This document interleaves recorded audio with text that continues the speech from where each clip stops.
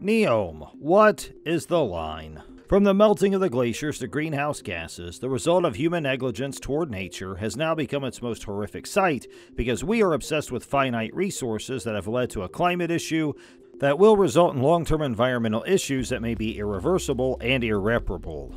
We need to spot alternate resources and efficient sustainable architectural concepts speedily because our buildings give out up to 39% of greenhouse gases and pollutants from their construction and execution to their post-occupancy, as this phenomenon of the sustainable architecture dates back to the 1960s and 70s. It's now been given its true diligence and a spotlight. There is a project that has gained the world's eyes. So what is it, and how's it aiming to change the world? Hello everyone, and welcome back to Next Tech Ventures. Today, we are going to talk about a project which is going to be the most difficult project in the real estate business, the line. Are you ready to know? So without delaying any further, let's get started. But before we do, please make sure you hit that bell icon so you don't miss out on any new updates from our channel. The Line is a city of 1 million residents with a length of 170 kilometers that preserves 95% of nature within NEOM with 0 cars, 0 streets, and nil carbon emissions. The Line will comprise two 1,600 feet tall buildings that run parallel to every other and move desert, mountains, and coastal areas. When completed, the $1 trillion building will be foot-dragging to 5 million people, and its residents are going to be ready to commute end-to-end in 20 minutes. The buildings will run from the Gulf of Aqaba through to the mountain resort in a fancy which will house the Saudi government in line with the confidential plans. The Line is the first time in 150 years that a serious urban development has been designed around people, not roads. Walkability will define life on the road. All essential daily services like schools, medical clinics, leisure facilities, also as green spaces, are within a 5-minute walk.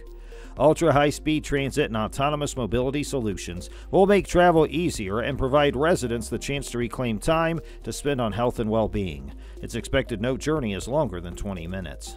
The concept of a linear city isn't a brand new one. It was first thought of in 1882, and plans were floated for an analogous concept from Boston to Washington in 1965. The Line mega project in NEOM, in Saudi Arabia, is the best land challenge undertaken by mankind, says one among the boys, turning the vision of a 170-kilometer-long, 500-meter-tall city into a reality. Once completed, it'll be the most important megastructure in the world, a futuristic mirrored residential and business block that rises over the expanse of desert, pristine emerald waters, rocky inlets, and white beaches of the rugged Tabuk province. Designed to accommodate up to 9 million people, the NEOM project is the centerpiece of the foremost ambitious urban planning project in history.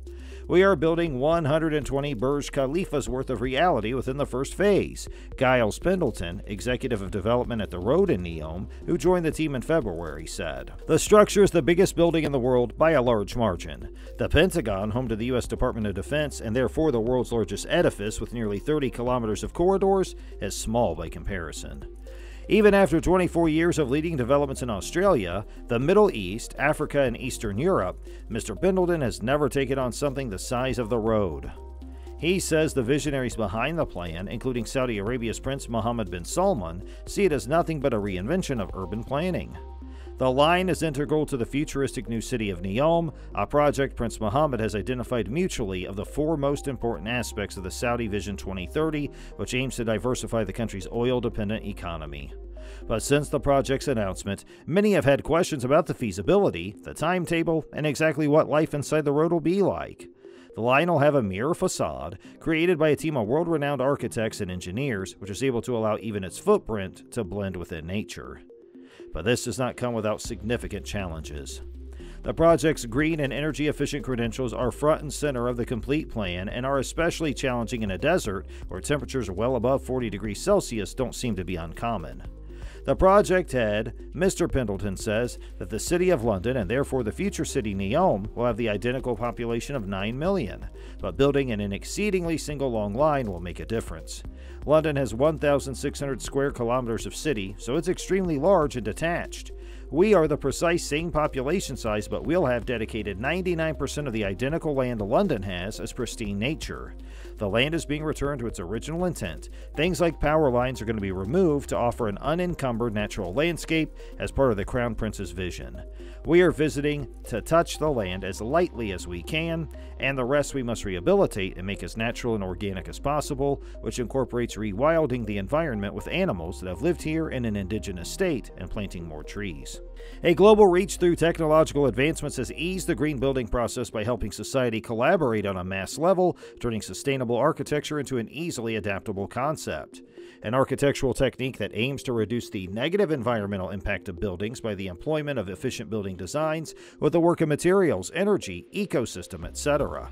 Sustainable architecture is paramount to a conscious approach to energy and ecological conservation within the design of the built environment. The sustainable architecture concept is inclusive of energy efficiency, water and waste management, landscaping, readaptive usage, and several other phenomena. The $500 billion future megacity in an Asian nation is going to be home to a number of the world's tallest buildings because the country pours many billions of dollars into the event of non-oil sectors, Bloomberg reported, citing people aware of the matter. Now we'll discuss the benefits of green architecture, but before we do that, if you haven't already done so, please subscribe to our channel. As reported by several researchers, environmentally friendly workspaces help workers to perform better while working.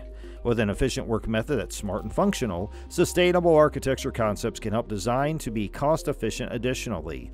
Overall, a green building costs but a historically built structure. On top of that, green buildings have an ROI that helps in increasing your property value up to a substantial margin.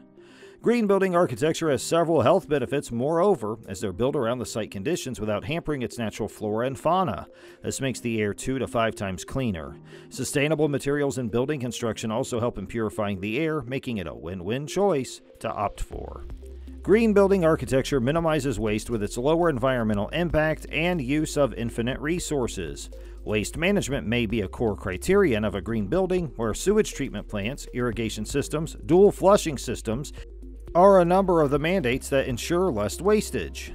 Using recycled material during construction, reusing and readapting available materials on site are a number of the features that are making sustainability and environmental savers.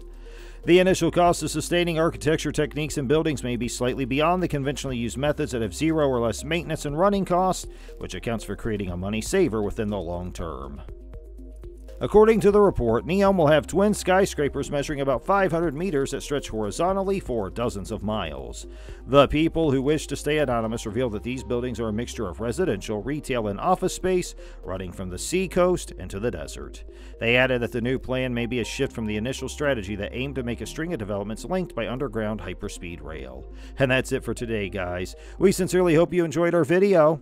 If you did, please click on the like button and share with your friends and family. Don't forget to subscribe to our YouTube channel to see even more of our incredible videos. Hey, we look forward to seeing you in our next one. Have a great day!